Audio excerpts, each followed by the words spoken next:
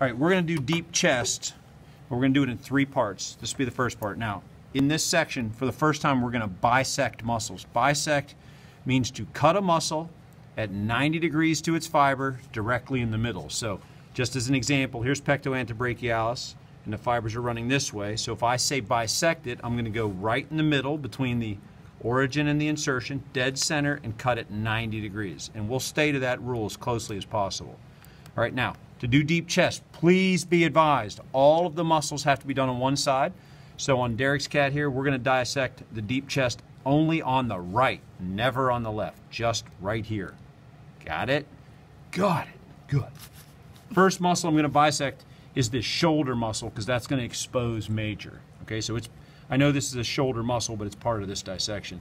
So here's the insertion. The origin is the clavicle. I'm going to go about halfway, round side down. I'm going to put my finger under there, give it some lift so I don't cut anything underneath.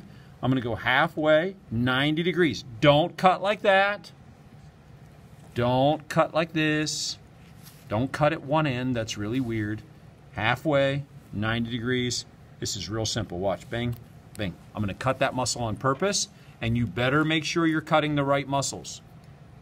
Now, the next thing, when I pulled this back, that's called reflection. That doesn't mean you stop and think about what you've done. It means to pull the muscle back so you can see everything else. I'm going to reflect this end. If there's any remaining connective tissue, and you can see it on the video, I'm just going to bust that up a little bit, and then that's going to free that up so it's nice and loose. Okay? The second muscle in this video, we're going to bisect pectoantebrachialis. That's this strap. So I'm going to use my forceps to support it up off the other muscles. Go halfway and just, I know this makes you nervous, just cut it. Bang.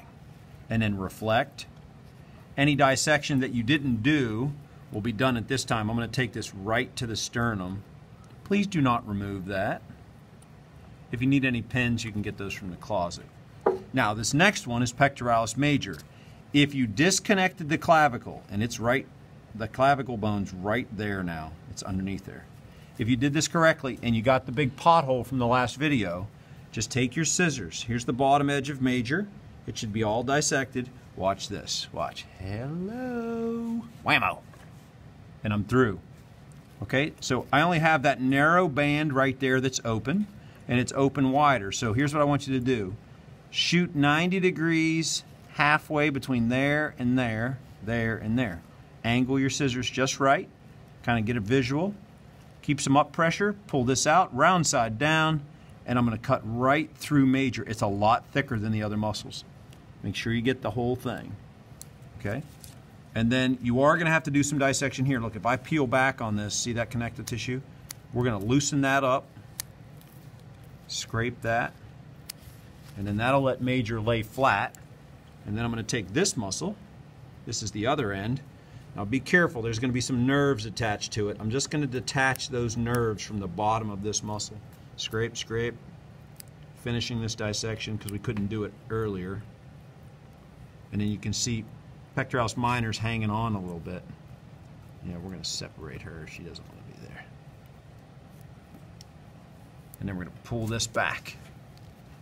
So all we have left to do in the next video, we'll do Ziffy and minor in the same manner. But just do that for now. That's part 1 of deep chest. Go.